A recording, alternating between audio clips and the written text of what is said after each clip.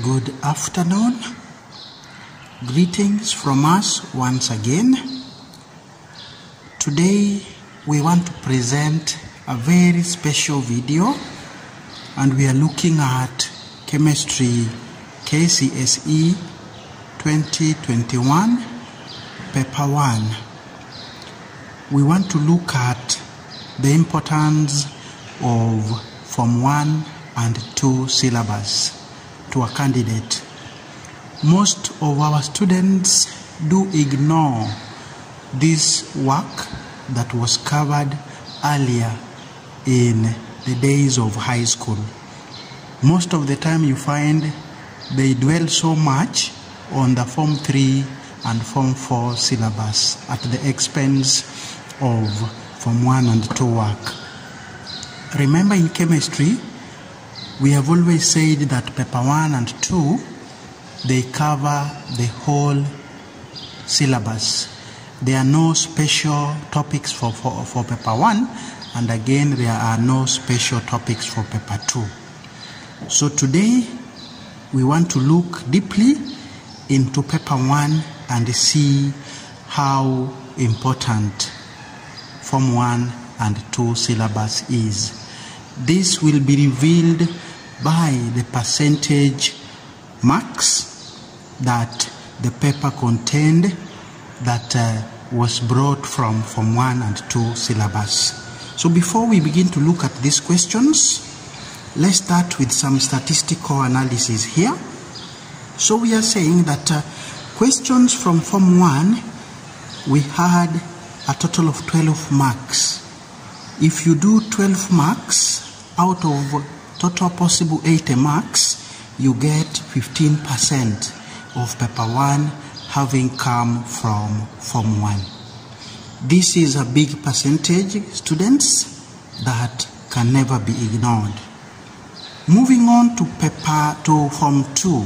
Form 2, we had a total of 18 marks in Paper 1 that represents 22.5% of the total marks in Paper 1. Again, this is a percentage too big to be ignored. Now, when we combine the two classes, we get a total of 30 marks out of possible 80 marks. So Form 1 and 2 for the year 2021, Chemistry Paper 1, we had a whopping 37.5% of the total marks coming from Form 1 and 2. So from this statistical analysis, you all agree with me that that A that you finally score at Form 4 needs to be worked on right from Form 1. With that, let us go into the questions and see how best they were supposed to have been answered. So we start with Form 1 work. This is Chemistry 2021 Paper 1. We start with Form 1 work, and the first question that touched on Form 1 work was question number 2, and it read, Part A, state the condition under which a Bunsen burner produces a luminous flame. The answer expected here was when the air hole is closed, for 1 whole mark. Those who have better understanding of Form 1 work, you realize this is something that came from Introduction to Chemistry. The first few days of your school in secondary level, you were taken through the apparatus, and one of them that you had a comprehensive study was the Bunsen burner. So you can see that a question actually came from there. Part B is not necessarily Form 1, but because it was part of question 2, I decided just to put it in there because we could not afford to exclude it from our discussion. So write an equation for the reaction that took place in a luminous flame assuming the laboratory gas is butane. So this one is borrowed from organic chemistry of Form 3, equation writing of Form 2, and the Bunsen flame of Form 1. So here, butane is an alkane. Alkanes normally have a general formula of CnH2n plus 2. Being butane, it has 4 carbons, and then the hydrogens would be 10. 4 times 2 is 8 plus 2 is 10. This is a gas. When you burn it in oxygen, it is mixing with oxygen, and you are able to get soot, because this is a luminous flame. Soot is a form of carbon, and then you get carbon 2 oxide, because the combustion of the laboratory gas is not complete. So you will get the lower oxide of carbon. That would be the equation. And at Form 2, we learn the idea or the act of balancing. So a 5 on water, a 3 on carbon 2 oxide, and a 4 on oxygen would balance. I have explained that this one is not Form 1, but it was part of question 2. So it demands that we just do it. Now, to part C. One of the regions in the non-luminous flame is the unburnt gas region. Describe how the presence of this region can be shown using a wooden splint. So again, this is testing on the Bunsen burner, and the procedure of determining presence of the region of unburnt gas is that you slip a wooden splint across the middle part of the flame. This would be for a half a mark, and then after you've done that, the central part remains unburnt. Or uncharred, while the outer part burns. So this is the experiment you could do to actually show the presence of the unburnt gas region. Form 1 work being tested at Form 2. Now, we proceed. The next question that came from Form 1 is number 4. And this is from the topic water and hydrogen. So you are told a small piece of sodium metal was placed in a beaker containing pure water. State 2 observations made during the reaction. They are quite a number, but you are asked just to state 2 for 1 mark.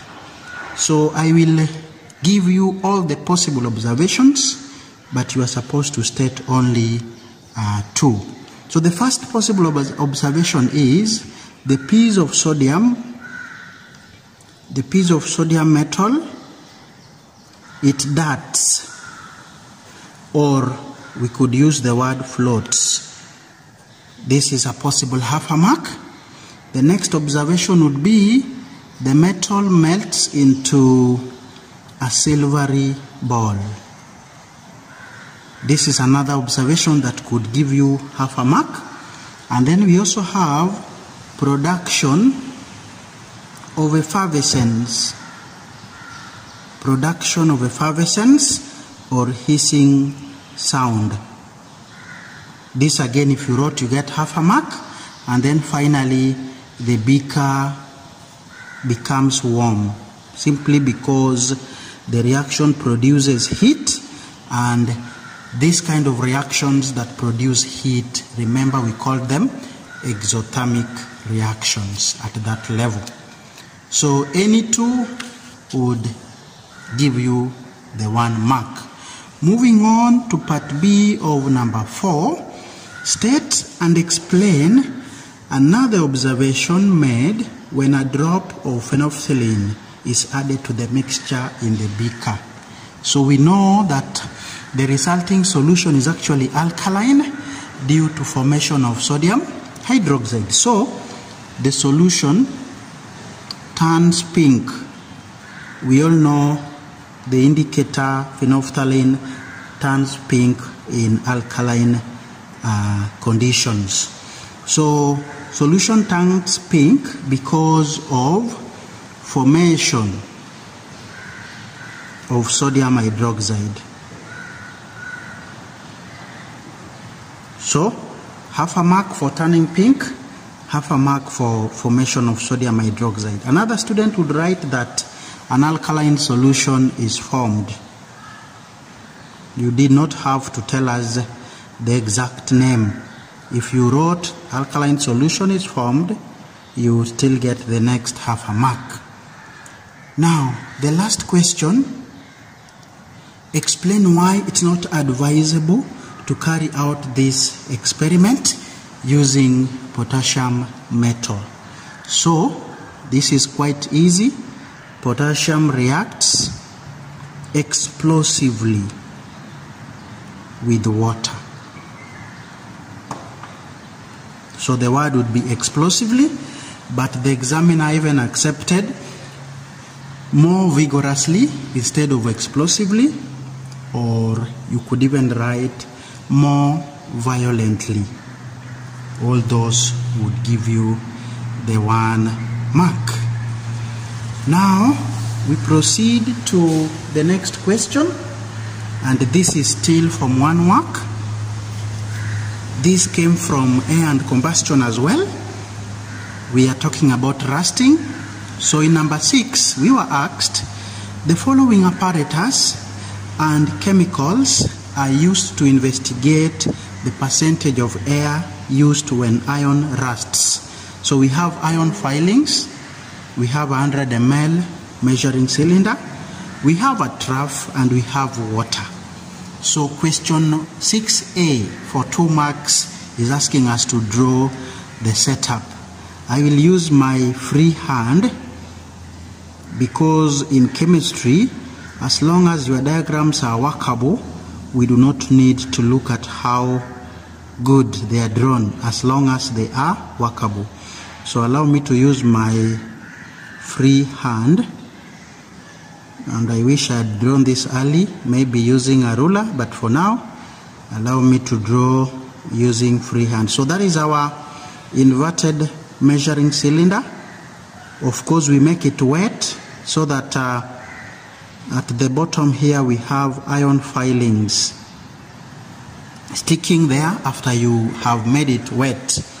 And then this is your water, this is your trough, and this is your measuring cylinder. Of course, it should be graduated so that you're able to take readings.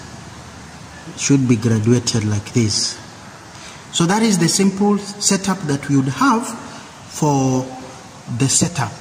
Now, it is 2 marks, so we would award as follows: a half for labeling water, a half for labeling iron filings, a half for labeling measuring cylinder. Then the next half mark came from what we call workability of your diagram. This would give you the last half mark to total 2 marks. So what do we mean by workability? Workability means, is your diagram able to give you the expected results? So for example, if you didn't calibrate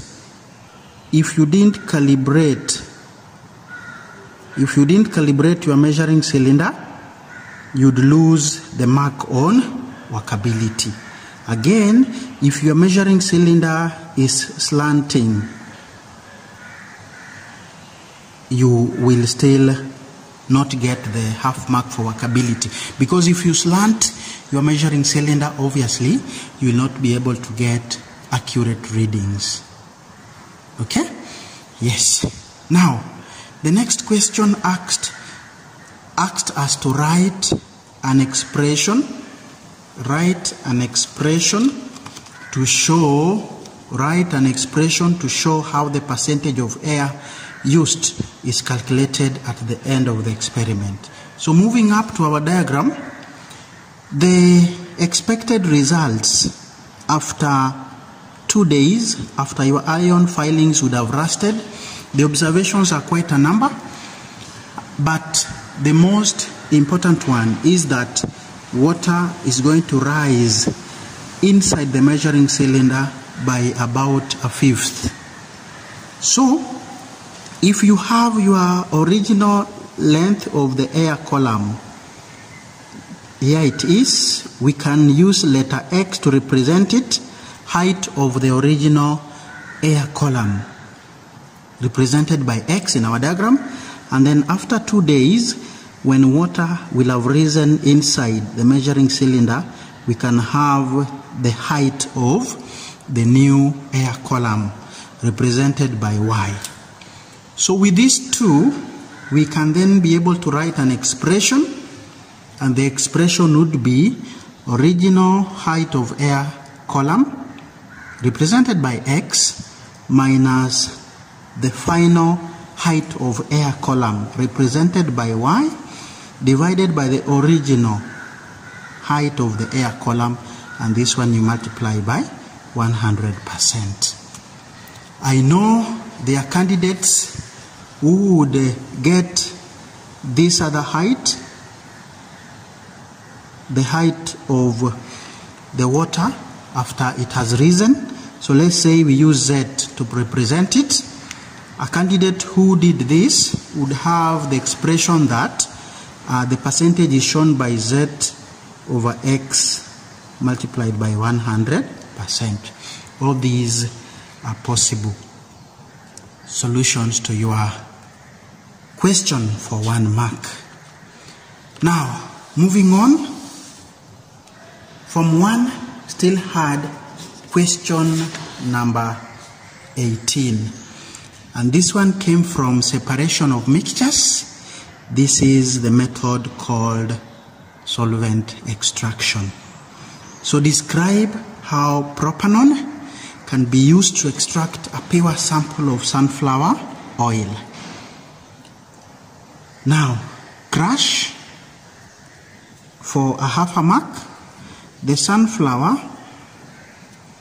seeds using a mortar and a pestle. After that, we are going to add propanol. Remember, the question has specified the solvent. After adding propanol, you stir. Adding propanol 1/2 mark. After this, we are supposed to decant for 1/2 mark, and finally we expose the extract to sunlight for propanol to evaporate, leaving the oil behind. So evaporate the last 1/2 mark. Question part B did not come from Form 1, but it was part of question 18. So we are going to solve it as well. State why sodium hydroxide is not suitable for extraction of sunflower oil. So this is an information that we shall understand in Form 4 when we shall be talking about organic chemistry 2. So what happens is sodium hydroxide will react. It will react with oil, and we are supposed to form soap. So we'll react for the 1 mark. So more about these will come up in Form 4.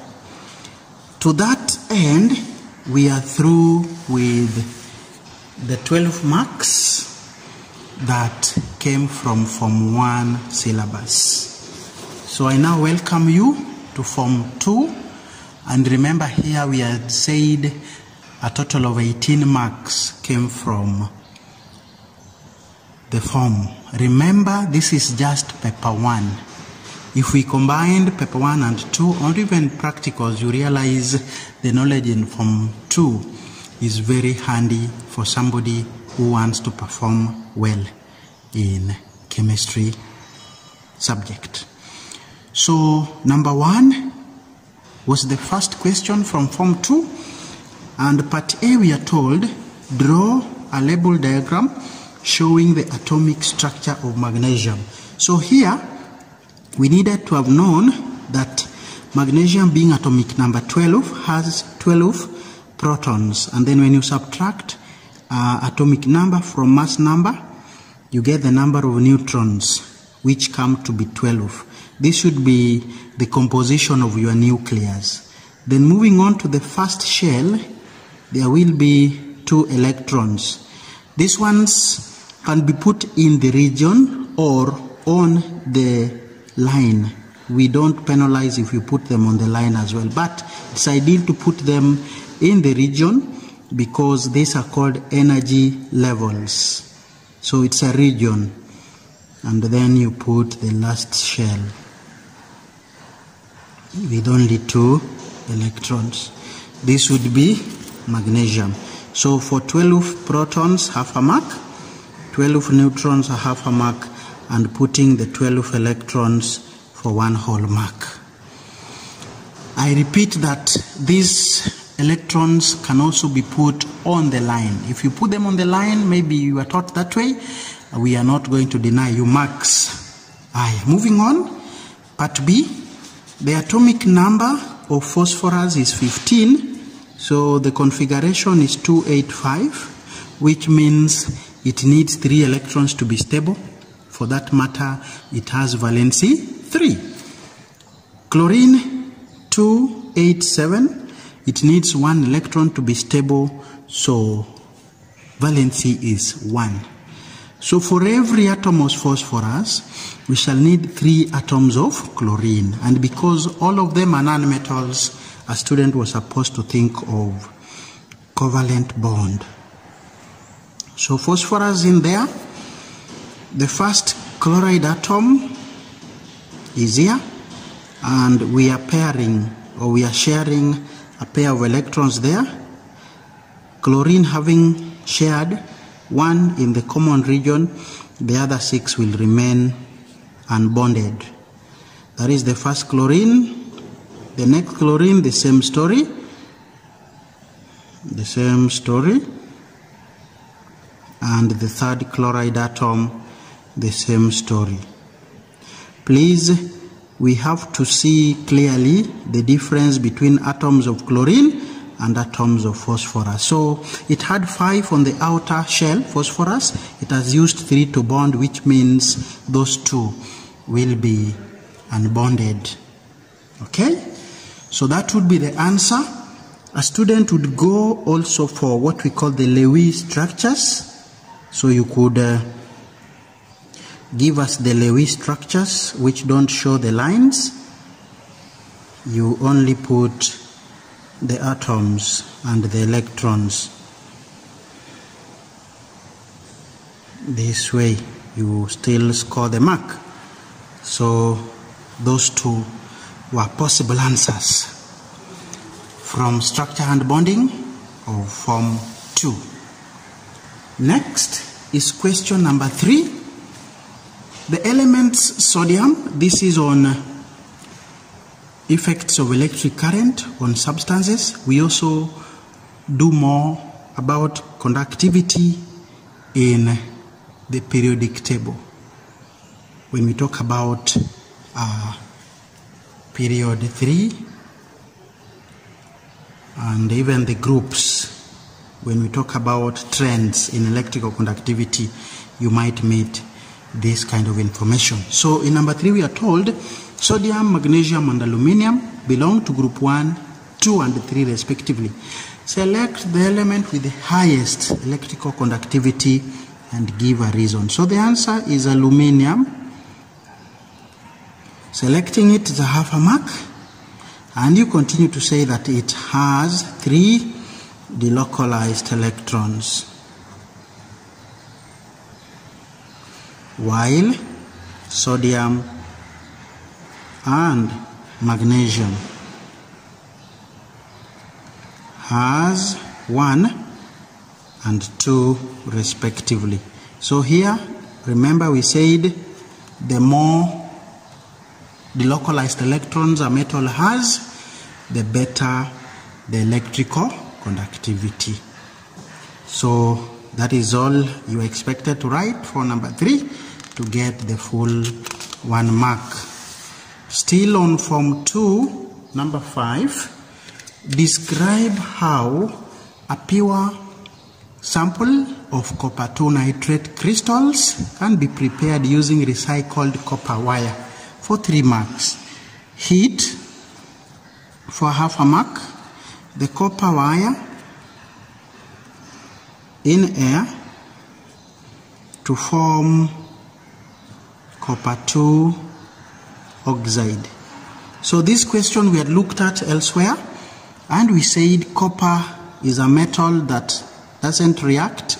It's not very reactive.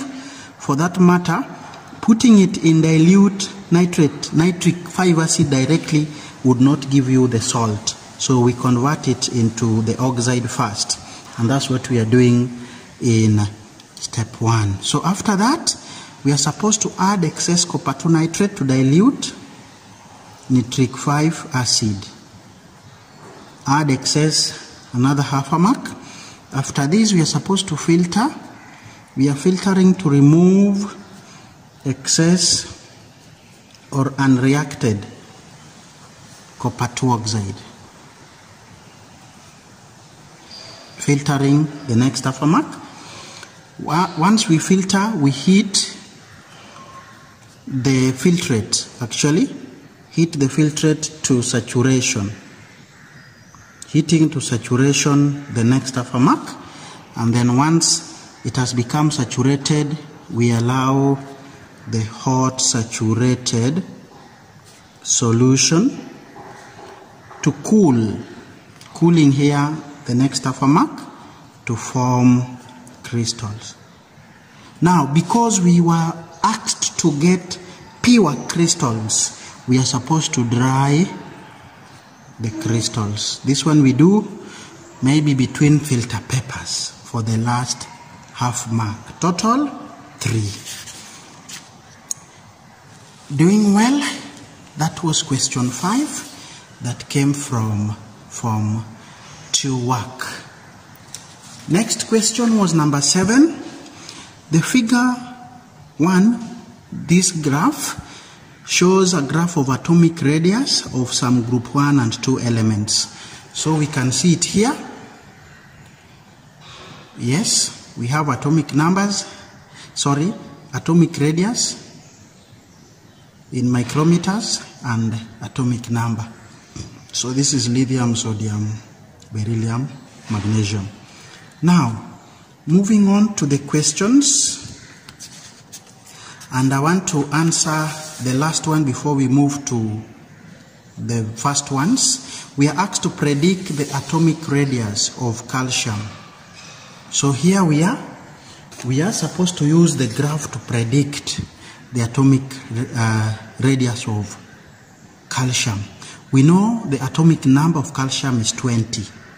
So we are supposed to use this to predict its atomic radius. So what a student was supposed to do is to use a ruler to extend these group 2 graphs until we reach 20.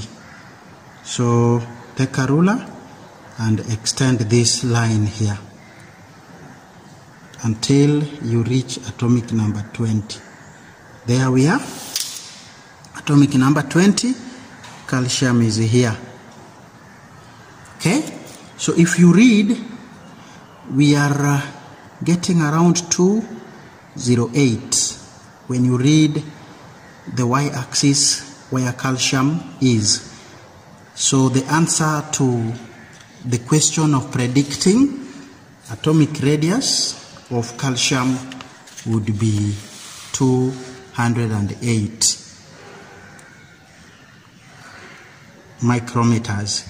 The examiner was lenient enough to give you a margin of error of 2. So anybody who gets 220, 210, and also somebody who gets 206 would still get the answer. Now, coming to the very first questions.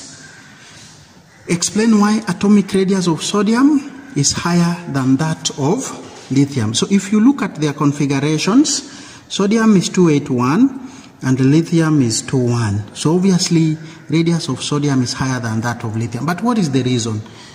The reason is very easy. Sodium has 3 energy levels, while lithium has 2, and you can see that from their configurations. In the next question we are being asked, explain why the atomic radius of sodium is higher than that of magnesium. So here, sodium is 281, magnesium is 282. This is period 3, and we said the more protons an element in period 3 has, the smaller its atomic radius because of stronger nuclear attraction. So the answer here would be the effective nuclear charge is higher in magnesium than in sodium. You could also say that magnesium has a higher number of protons. This comes out very clearly when you read about the trends across period 3. Very, very well explained. Now to number 9, which was still from 2, and this is a question that came from carbon and some of its compounds. So the one compound of sodium that we learn at form 2 is carbon 2 oxide. So here we burnt it in air. A student should know we are producing carbon 4 oxide at the point of burning, which then we put into calcium hydroxide solution. So what do we expect to see here? White precipitate. And the teacher went ahead to say that if you bubble carbon 4 oxide into this solution for long, then the white precipitate would dissolve. Reasons were explained in form 2. So let's have a look at the questions that came. The first question is, state the precaution that should be taken in carrying out the experiment. Experiment should be done in a fume chamber or in the open. This would give you the first half a mark. The reason being carbon 2 oxide is poisonous. For the next half a mark. Question part B. State the observations made in the boiling tube. So here, the examiner assumed that the experiment went on for quite a long time. So for that matter, the white precipitate would be formed, but it would finally dissolve to form a colorless solution. Now, white precipitate 1 mark, dissolves another 1 mark. So here the advice to students is, when you bubble carbon 4 oxide to calcium hydroxide solution for a short time, you form calcium carbonate, and that is what forms the white precipitate. But when you continue for a longer period of time, the carbonate is able to form calcium hydrogen carbonate, which now is a soluble salt. So your white precipitate is bound to dissolve. Good enough. Number 23, still from 2. And this one was funny. We never expect such kind of questions in any exam. So state what is meant by RAM of an element, relative atomic mass.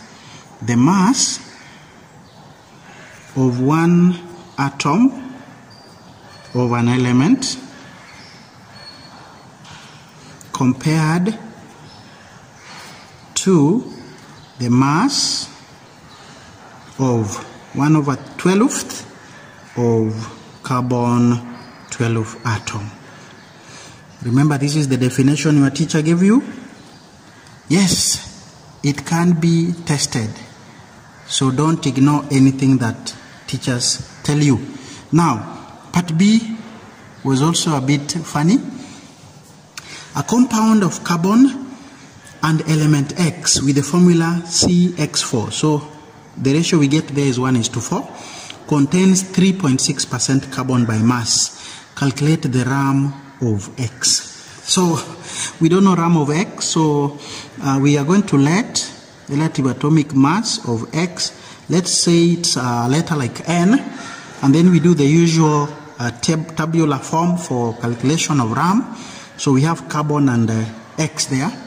The RAM, carbon is 12, X we do not know, so we let it be N. Let's go to percentage mass. Carbon we've been told 3.6. So if you do 3.6 from 100, you'd get 96.4 for X. That gives you the first half mark. Let's move to number of moles. As much as this is from 2, there's an element of from 3 here, the mole. So to get number of moles, we divide mass by RAM. For this side, we can only do 96.4 over N. Then mole ratio. Mole ratio. Here we are getting 0.3. So mole ratio, we are supposed to do 0.3 by 0.3. We assume this is the smallest because you can see here 1:4. And then this side again we do divide by 0.3. And we are supposed to get 1:4, okay, from the formula. So to get N, we are going to solve this side. And we are going to say that 96.4 over N divided by 0.3 is supposed to give me what? 4. Where do I get 4? The formula has been given here as CX4. So the ratio is 1:4. Now let's work out N. 96.4 over N divide would mean multiplying by the reciprocal. And I get 4. When you multiply, you get a numerator 96.4, denominator 0.3, N is equal to 4.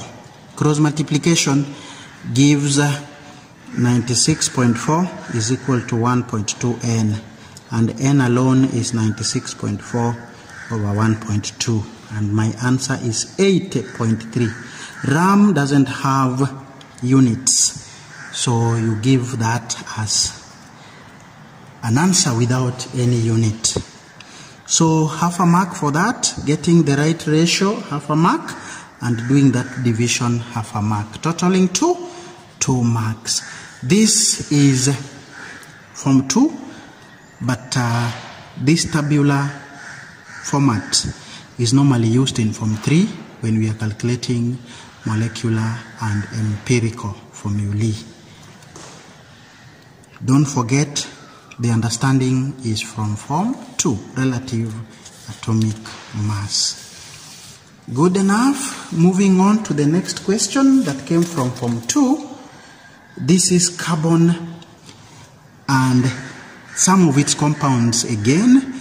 We've looked at the other number, and this was number 9. Again, we are meeting the same topic in number 24, the same paper.